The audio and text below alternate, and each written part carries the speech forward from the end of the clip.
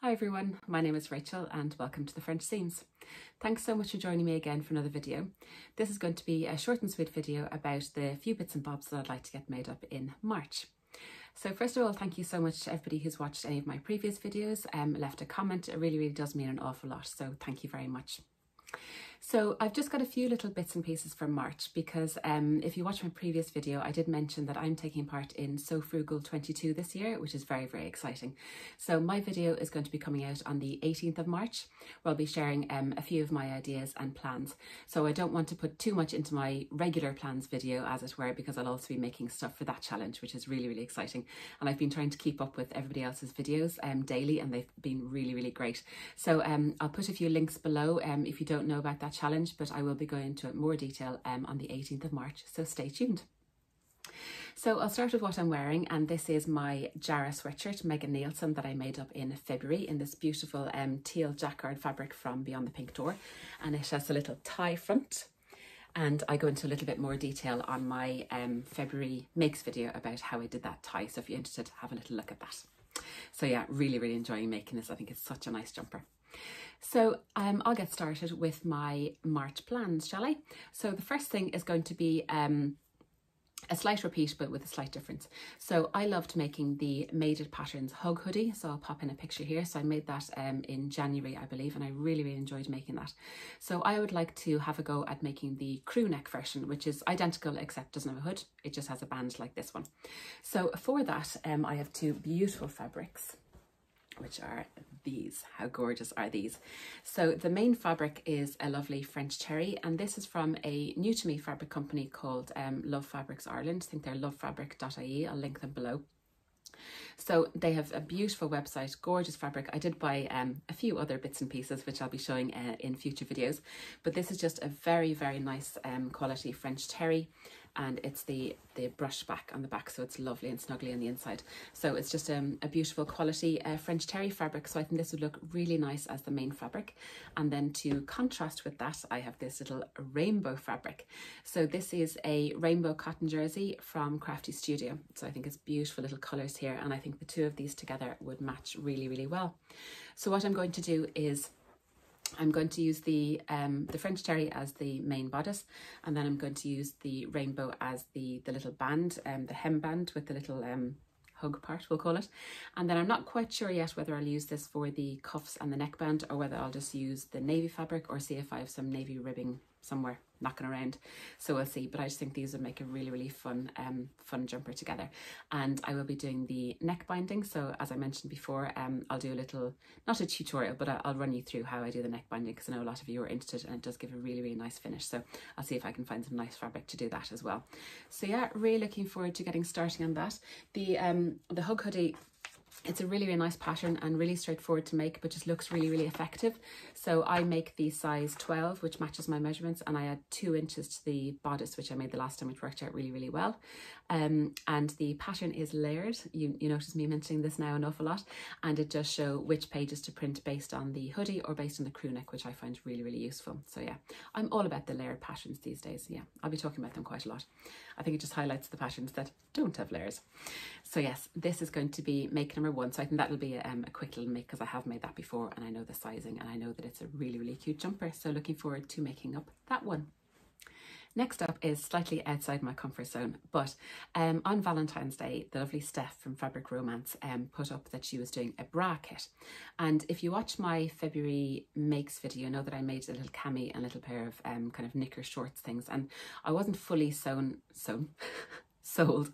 on the knickers aspect, but I was kind of taken by the fold over elastic and maybe picot elastic, and knowing how to attach those kind of things and knowing the intricacies of making bras. So when I saw the kits come online, I was like, yeah, I think I might need to give that a go. So I bought the one called Blue Steel, which I really liked, and it is this little kit here. So what you get is you get a little bit of mesh for the lining. You get the most beautiful piece of lace, stretch lace, so in this beautiful colour, gorgeous little flower pattern to it. You also get a piece of bamboo jersey. I've never worked with bamboo jersey before, but it's absolutely beautiful. This is so lovely and drapey in this beautiful I think kind of a denim-y colour, so that's really nice. These are all washed and ready to go.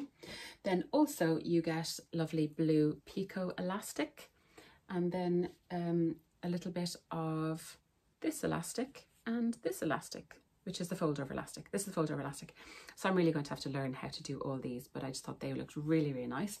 And then you also get, apologies, noise. You get these little rings for the bra straps and the little clasps, and then also this little yoke bob for the back. So you get everything you need really, which is great, because if I had gone sourcing these, I wouldn't have known where to start. So the pattern isn't included in the kit, but Steph does have 2 recommendations, and one of the recommendations was the Darcy bra from Evie Lalouve. So I had a quick look and I found her pattern on Etsy, so I bought it, and this is it. So I'll pop in proper pictures here. So it comes in, I think, 5 styles, and I was quite taken by style 4, which has a little lacy bits, which I think looks really, really nice. So I'm going to give that a go. So we'll see how it goes. So yeah, everything comes in a kit, which is absolutely brilliant. So I think I have everything I need here. I've printed off the little pattern pieces, not layered, but never mind, because they're tiny. It does say it comes in cup sizes. Now the measurements, it just gives whatever it is, small, medium, large. I'll put the sizing here. So my size, I fall into a medium, but it literally just has your bust measurements. I was expecting it to do maybe high bust, low bust, under bust, whatever it is, and full bust to kind of gauge the cup, but it doesn't. It just literally gives your bust measurement. So we'll have to see how that comes out. I might have to do a little trial and see, because I'm just not quite sure how that works. Like I'm a 36 bust, but that's basically all back. So my high bust I think is 35. So it'd be very interesting to see how this fits. Apologies for oversharing.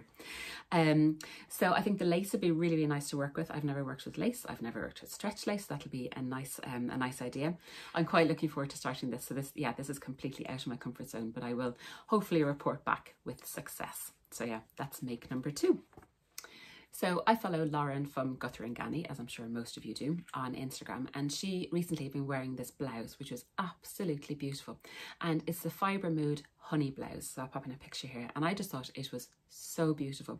So yes, I went and bought it, and I have made one Fibre Mood pattern before. Last summer I made the Lola top. I'll pop in a picture here, and once you kind of get to grips on how Fibre Mood work, it was relatively straightforward. So I have sent away for the pattern to be A0 printed, total luxury. So Anne-Marie in the Crafty Studio does a great service with that, and because I bought the PDF pattern, you get an A0 with seam allowance or one without. So definitely I sent away the one with seam allowance. You couldn't be dealing without seam allowance, and it is also layered, which is great. So it looks like such a nice pattern. So it's a lovely blouse. It has beautiful gathered cuff details. What I think I'll do, I won't gather the cuffs into a little cuff band with a little tie. What I'm going to do is I'm going to make the cuff slightly bigger, and I'm just going to put elastic in there, because the cuffs in this I think they're not even bracelet. I think they're almost shorter than bracelet length. I think they're just going to be too short on me, and I really like being able to pull up my sleeves. So I'm going to put elastic in the cuff instead. I am still going to do a little tie detail on the cuff. I think that looks really, really nice. So I'm going to make quite a change, I should say, to the sleeve. I'm also not going to insert the sleeve placket because I don't think you need it if I'm just doing elastic. It's got a beautiful collar detail with a little frill all around the collar, which looks really, really sweet. It does come with an option to do a ruffle on the button placket, but I'm going to leave that off. I'm just going to do the regular button placket, and it's got beautiful gathering at the back. So I just think it's a really, really pretty pattern. I think I will lengthen it as well. I think it does come up quite cropped, so I'll lengthen it ever so slightly. And I think I've worked out all my sizing. It comes in centimetres, which just melts my brain. So I've done the conversion, and yeah, I think I'm going to do a size 12. So hopefully, it's meant to be a boxy style top, but hopefully that'll fit my measurements anyway. We'll see how that goes. So the instructions on Fibre Mood can be a little bit tricky, but there are quite good diagrams, and so hopefully I'll get on okay with that. I have made a shirt like this before. I've made the Grain Line Archer, and I've made the Closet-Core Cali. Hope I've got that the right way around. So I have made a few shirts before with the yoke and with a placket and with a collar stand. So hopefully I should be okay. She said hopefully. So the fabric that I chose for this I got from Crafty Studio, and it is beautiful. It is this white fabric with little silver dashes in it. I think it actually goes that way with the, yeah, like little raindrops. This is a viscose challis, which I've never worked with before, and it's absolutely gorgeous. The weight and the texture of it and the drape I think is absolutely gorgeous, and the little shine on the the little raindrops is just gorgeous. So I'm really looking forward to seeing how this sews up. It's just so pretty. I think this would look really, really nice in a little fibre mood honey blouse with little bells and whistles and the frills to it. And to go with that, I have a few little glittery buttons. So I thought they'd look very, very cute with this lovely fabric. So yeah, really looking forward to getting this going. I think this will be a slightly involved make, so I will have to take my time with this. So we'll see how much I get done in March. But yeah, I thought this would look really, really nice. So yeah, can't wait to get this started. So thank you, Lauren, for your inspiration, because that shirt is absolutely gorgeous. It's so pretty. I think she wears it, she has it in a, I think it's Fabric Godmother fabric with heart animal print and stuff. Oh, it's absolutely beautiful. So yeah, totally inspired by that.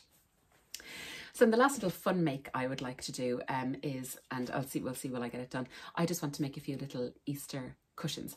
So I found these online, and the little templates, I've forgotten who they were, I'll put the name here, but there's little chicks and there's little bunnies, and I think they're really cute. And I have a stash of, I'll just grab them, a stash of fleece fabric that I bought from the Fabric Counter in Dublin. I think I have another colour knocking around as well. So I just love making cushion covers and anything kind of seasonally appropriate for the house. So I think these would look really cute and just a really quick, fun make. I might be able to use the applique function on my new sewing machine, which would be quite exciting. And yeah, I just think they'd look really, really cute as little, are they festive for Easter? Seasonal, we'll call it, little cushion covers. So I think that'd be really, really cute. So yes, I do have quite a lot going on here, so we'll see how we get on. I'll also have my Sew Frugal makes, which I'm very, very excited about. So I won't reveal any more of that. You'll have to watch my video on the 18th of March. So that's everything I have to share with you today. Thank you so much for joining me. If you'd have any questions or if you'd like to leave a comment, please do so below. I'd love that. You know how much I love having the chats. If you enjoyed this video, please give it a thumbs up and please consider subscribing. I really, really appreciate it. And I hope you're all well. I hope you're all safe, and I will see you all again very, very soon. Take care. Bye.